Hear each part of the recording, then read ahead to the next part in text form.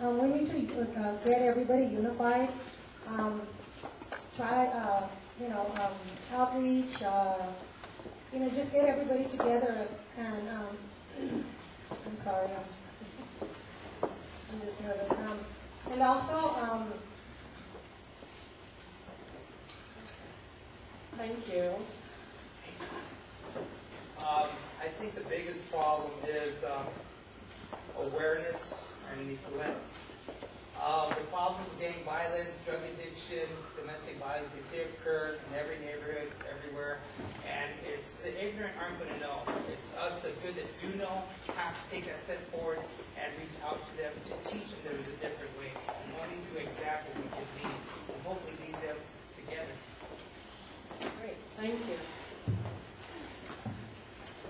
So on that similar note, I think that knowledge is very important.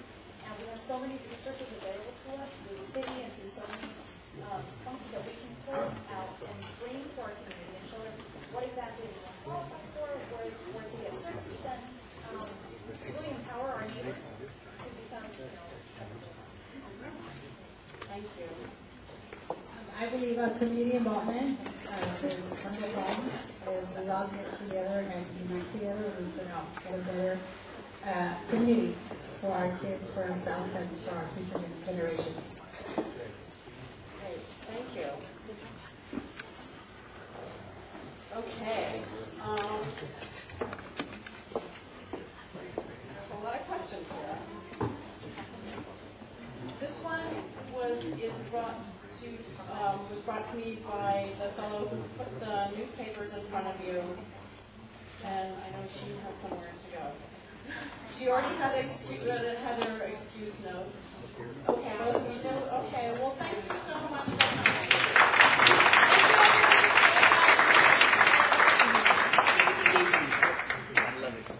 What do you value about having a bilingual community newspaper distributed to your area households? How might you envision the LA 32 Neighborhood Council supporting and utilizing the newspaper?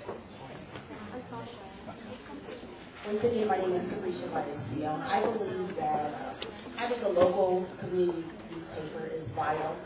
I believe that we should have several community newspapers. The way that we're going to get people involved, the way that we're going to empower individuals, the way we're going to spread the news about neighborhood councils to fill up these seats and get people involved in everything is through knowledge. So I believe we should be using our local newspaper as well as any other newspaper, social media as well. Thank you. Great, thank you. I think the bilingual newspaper is great. I think it's great to have something that both I can read and my mom can read, or anybody else that speaks Spanish in your household. And how I see the neighborhood council utilizing it, just promoting events, that type of thing. I do think if I was reading a little bit about the newspaper, and if they want to have more funding, they have to be more proactive about it. I don't know, but I would like to get more involved in it. Thank you.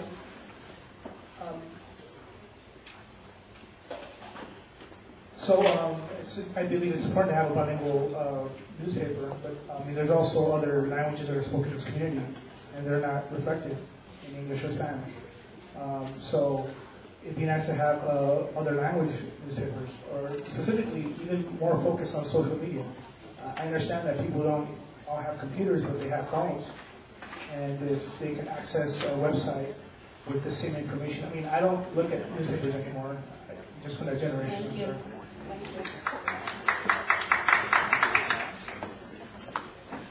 you. Yo hablo español un poquito. Oh, Sereno. Yeah. That was my second language, Spanish, Espanol, many years ago. Informed consent. How can we have a community that can make decisions if there's no information available? We have a lot of information access, but we got to make it usable for everybody. I.e., we need multilingual newspapers. Thank you. Yes, I also agree that we do need this kind of language newspapers, because without that, everybody, we get the same results that this person or that person is going to receive. So I really do think it's great to have them all, because it's going to keep everybody intact with each other. Pretty much to echo what previous candidates have already stated, I do feel that the paper can play an important part, not only in terms of outreach, but also serving part of our community identity, similar to the 4th of July parade. But with that said, we should also be able to cater, like these candidates have stated, to other languages. There's 10% of the population here in El Sereno that's Mandarin speaking. So it's definitely another avenue we can look at. Well, like I said, it could definitely be a channel by which we can use it to inform people about current upcoming needs, as well as recent community issues that they would like to get involved with. Thank you. Hello. The term community is an inclusive term. It does not exclude anyone. And so by it being a community paper, I believe it should be multilingual so that it includes all the community. And again, it can be used as a resource for outreach. Some of the things that we saw as big challenges in the community, this can be a good resource for us to reach out to people and inform them of what's going on. Thank you. Again, this is true. Multilingual newspaper is beautiful to have. Bilingual is great. We have a majority bilingual in this area. But the part of using you guys for the community, that would be great, because we can send out messages to the community. We can let them know what programs that are coming on, what the council is doing, just updating everybody what's going on in the neighborhood to make it better for all of us. Okay, thank you. Well, hold on one second. Does anyone else need water up here? Can we have how many bottles? Raise your hands quick. Yeah, we're good. You stay sitting. No. Go ahead. This is the part where I sing. Better you than me. Yeah, I got it.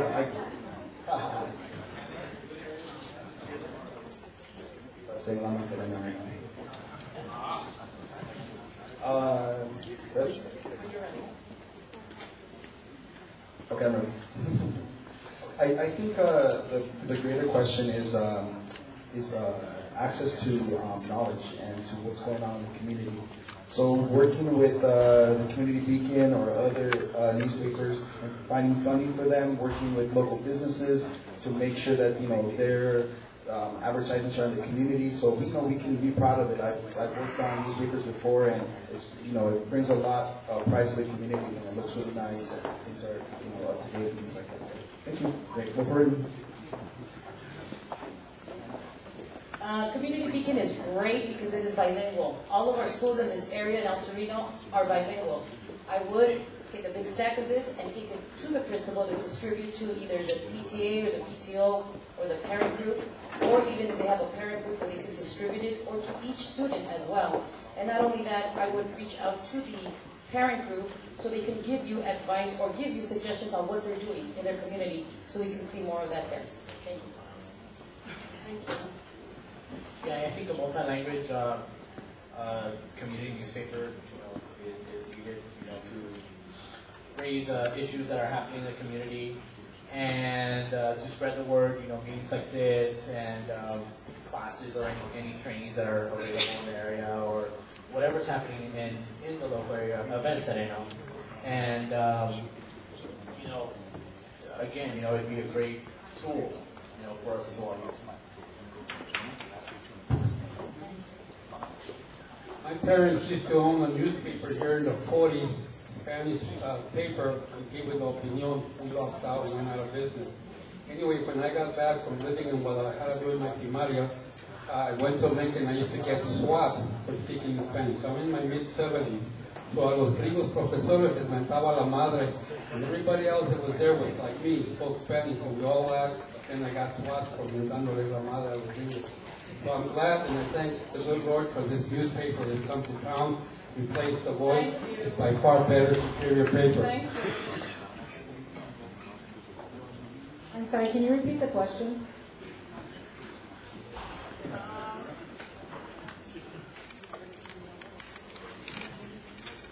What do I value about having What do you value about having a bilingual community newspaper distributed to our area households, and how might you envision the LA 32 neighborhood council supporting and utilizing the newspaper? Okay, thank you for that. I do support this community newspaper, as well as I support all of our publications that are online and that are individually passed out in our schools. The Community Beacon is an asset to our community because it is the community news. If you noticed any of these articles that are written in here, they're actually written by the community members.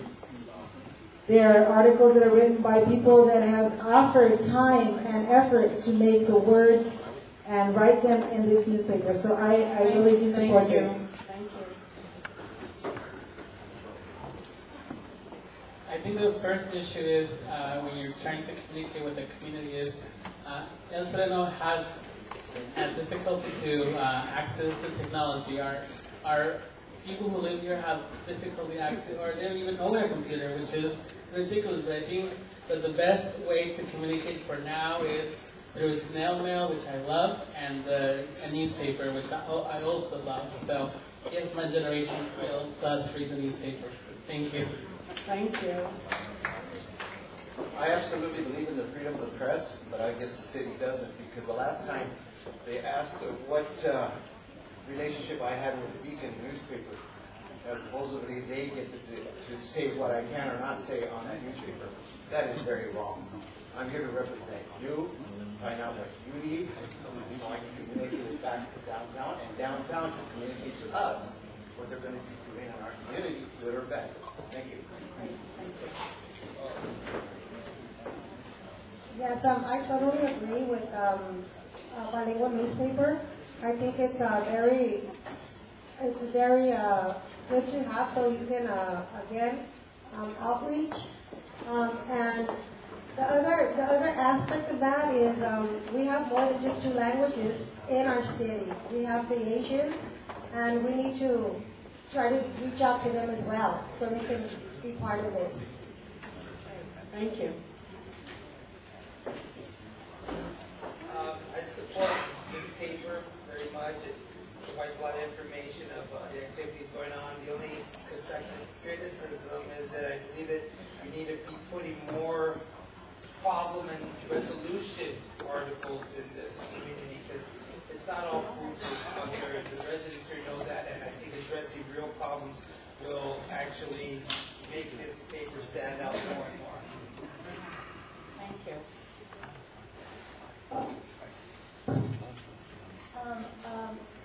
Well, I appreciate that the community is in 2 languages, English and Spanish.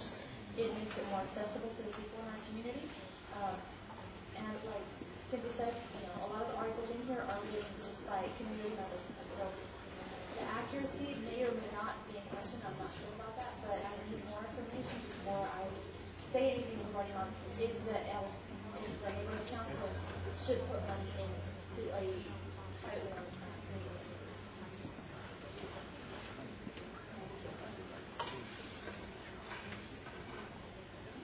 I think having a bilingual newspaper is a great idea. I haven't really, I just started reading it right now. So, I mean, those are the only comments that I have on that subject. And I just want to make it clear that I didn't ask the question about a particular newspaper, but you did happen to have it in front of you. So absolutely, the neighborhood council that's elected, I'm sure we'll be talking about it. We only have about 15 minutes left. Because there's so many candidates at 30 seconds, it actually takes nearly 15 minutes to answer a question. So I'm going to do what I did before and break down a question into it's multi-choice. So we'll just go down the line and you'll say your answer, okay? And the question is, do you support the business thoroughfare on Huntington Drive for businesses or schools or both? So just don't even use the microphone. Just call out. Do you hear? Yes. Do you support the business thoroughfare on Huntington Drive for businesses or schools or both? So just shout out your answer so we can get through this question quickly. Businesses, schools, or both? Actually, I can't answer the question because I believe there's a zoning issue that needs to be examined before, I think right now that it's zoned for businesses, so I cannot necessarily say I approve it for something that is not zoned.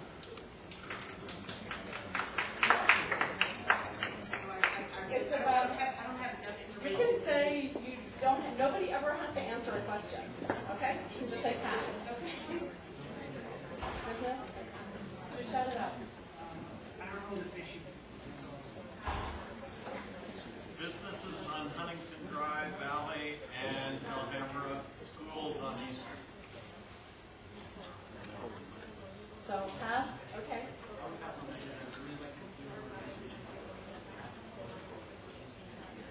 Okay. So pass.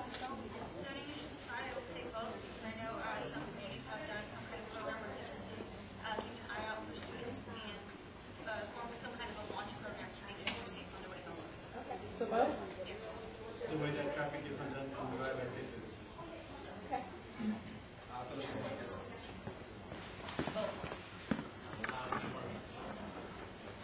feel it's an inappropriate question for this board because there's an issue between Las Semillas and the school there and the business corridor. That should not been brought up here. Then, so then we can just say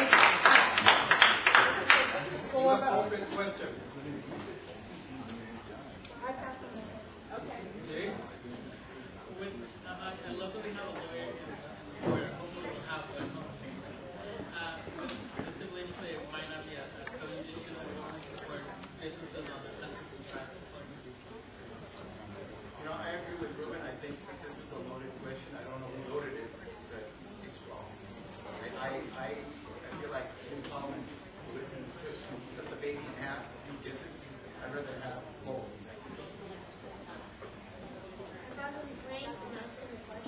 So pass? Pass? Pass?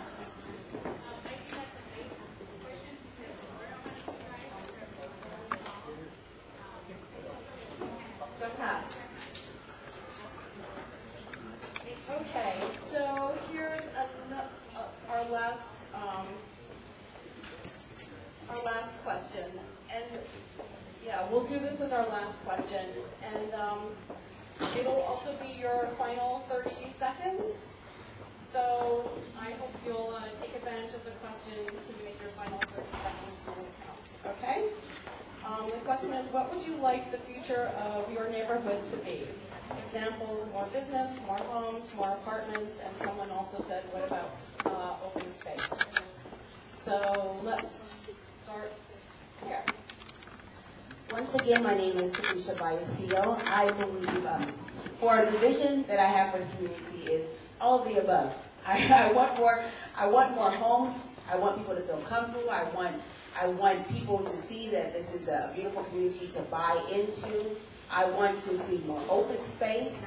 I would like to see more beautification. I want it all. I want El Sereno to be the best community that it can be.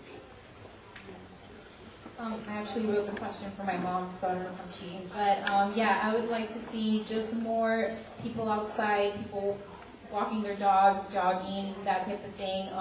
People taking care of their properties. Just a lot more community involvement. And so I guess, and I would like to see more like development, and I'm going to drive more businesses that cater to, not liquor stores, but like things like healthier restaurants and stuff like that. So that's what I would like to see in El Sereno. My name is George Pantages, and I'm running for the West Regional Director. I want the good things to be better, and I want the bad things to be worse. I'm sorry. I'm sorry. I want the problems in the community just to go away. And I think with a strong community involvement, that could happen. Great, thank you. You've always been a rebel, you know that? We'd like issues to get resolved. Just remember Tom Williams when you vote. Okay. It's not my decision. It's ours. Do we need more parks? Where? Do we need more businesses? Where? Do we need more schools? Where? That's part of the neighborhood council mission, is to bring the community together as a neighborhood and to determine what we want, not what I want. I have my own preferences. I don't like the 710.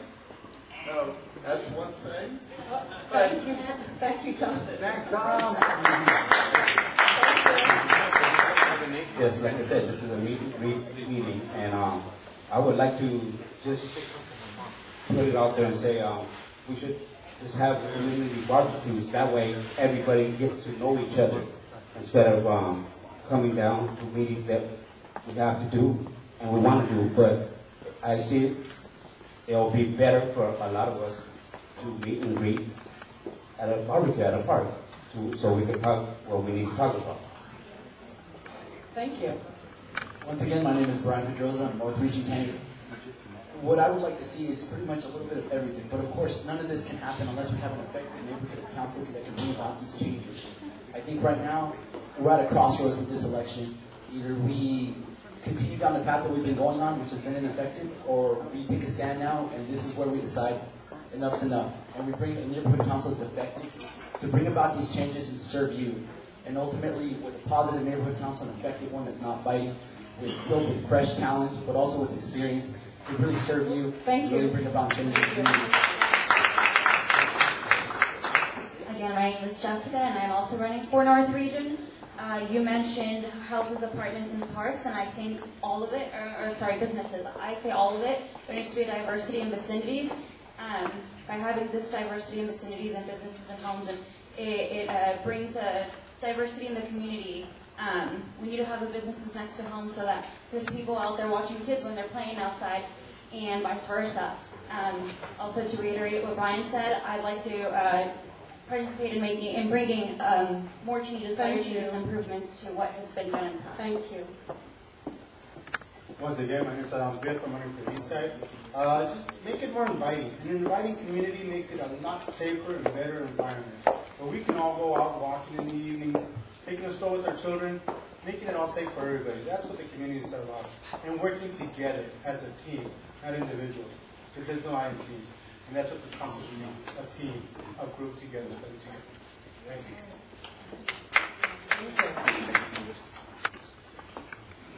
My name is Raymond Diaz. I am running for the East Region Directors. Please vote for me.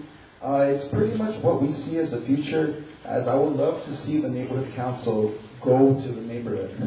I've seen a lot of the YouTube videos in the past, and we need to be out there. People are not going to come to us. We need to go to them. And I agree, bringing clean streets, bringing access for bikes, making sure that it's safe for our kids to skateboard, to bike ride, things like that. That's what I want to bring to this: knowledge, experience, and a whole lot of love. Thank you, everybody. What I would like to bring to this community is another high school. We only have one high school, Wilson High, and it would be nice to see another one in El Sereno. And not only that, another junior high. The junior high is the only one we have, El Sereno Junior High. We have various elementaries and charter schools, but another high school would do us real good. So that's what I would like to see in the future. It's a skyrocket high, reason to try, but we'll do it if we can. Thank you. Again, my name is Marleen Arazo. I'm running for the East Side. And I would like to see our communities to be safer, where a child can ride his bike and not get worried about getting run over, where our children can play kickball without being the fear of just random people all over. I just want our community to be safer and non-cemetery.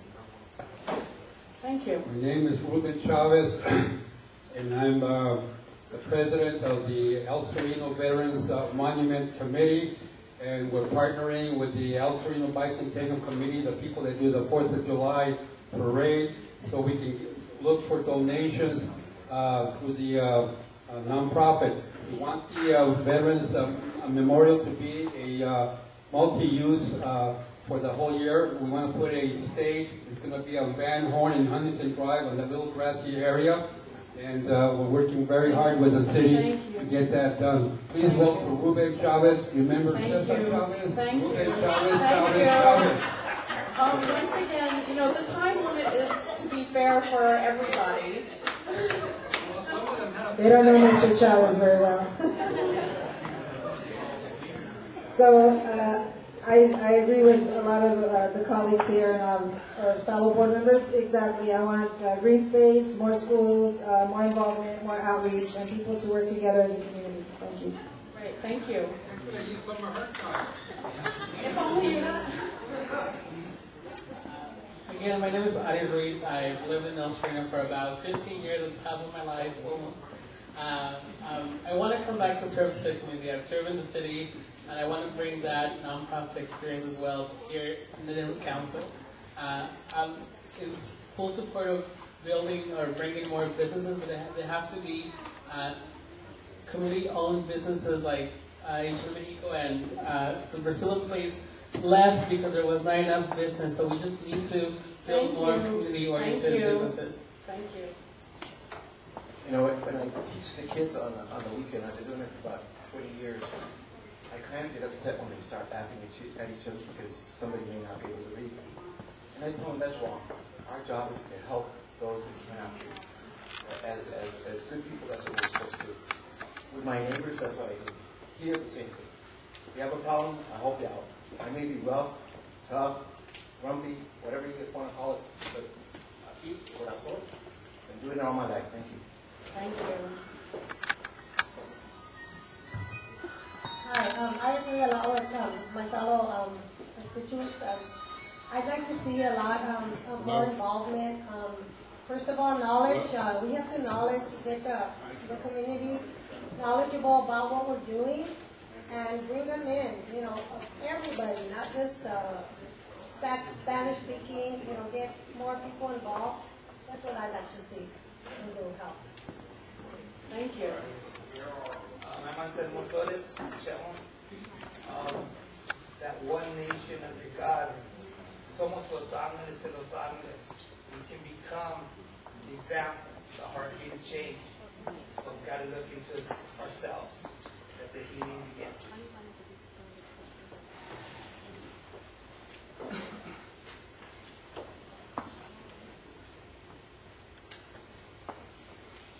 With the Bicentennial Committee, we do a lot of solicitations to all of our local businesses, and they help us out as much as they can.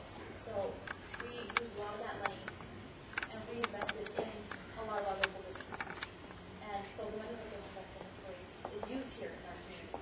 I think we need to help our businesses become stronger, so that they can help all of these different programs and all these different things that we have to do. Start somewhere. Thank you. Okay, I'm going to use these 30 seconds for an announcement. We had a Spanish football player that passed away this past weekend. He got hit by a car. He was riding his bicycle. We're going to have a car wash this Sunday at Frank's Auto Body and Paint, 4691 Huntington Drive, from 9 a.m. to 2 p.m. Everybody's welcome to come. The mother is a single parent, trying to raise 2 kids. Thank you. I want to thank all of you for your passion. I want to thank the audience for your great questions. I'm sorry we didn't get to them all.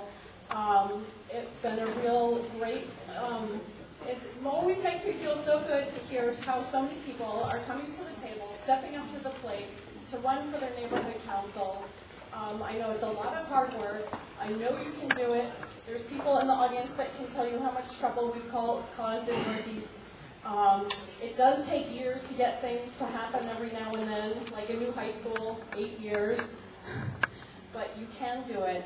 And I just want to thank you all, and I want to ask everyone to join me and give them a big round of applause. I also want everyone, we still have another 20 minutes so you can meet the community, I don't know, one-on-one, and then I want you guys to have something to eat. I know you guys haven't eaten, so now that the nerves are a little more, you know, not so shattered. So please, and thank you again for coming. I wanted to make a quick announcement. If anybody would like to volunteer for our election Saturday, we do need volunteers. So please, there's a sign-in sheet, or you can email me directly. We do need some help. Thank you so much, you guys. So just enjoy the dinner. And if you'd like to see tonight's event, it will be posted on YouTube, or you're more than welcome to see yourself on the big screen. Thank you.